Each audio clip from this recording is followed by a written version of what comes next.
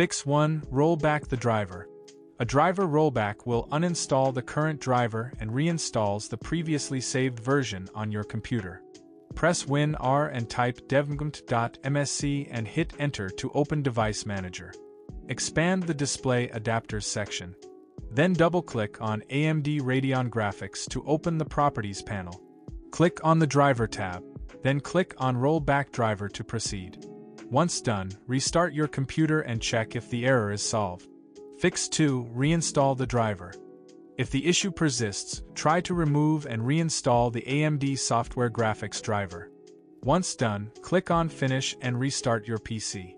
Besides, you can also fix the Windows error by uninstalling the latest Windows update. And stop Windows from downloading AMD drivers. If not, you will probably get the same error after each Windows update. Just type Device Installation Settings and press Enter. In the pop-up window, select the No. Then click on Save Changes. PC errors happen now and then. Backups are always required to safeguard your OS and data from unforeseen errors.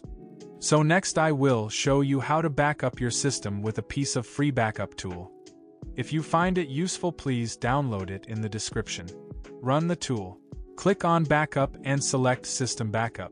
The required system partitions are selected by default. Choose a backup device to store the backup image.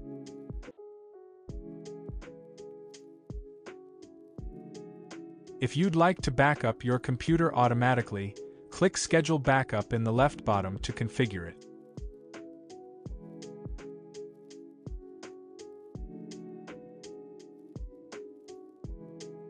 Confirm the operations and click Start Backup. After the backup image is created, you can turn to Restore tab to restore your system when you need it. Of course, it is highly suggested to store another copy of the image files on your external devices in case this one will get lost if the computer crashed.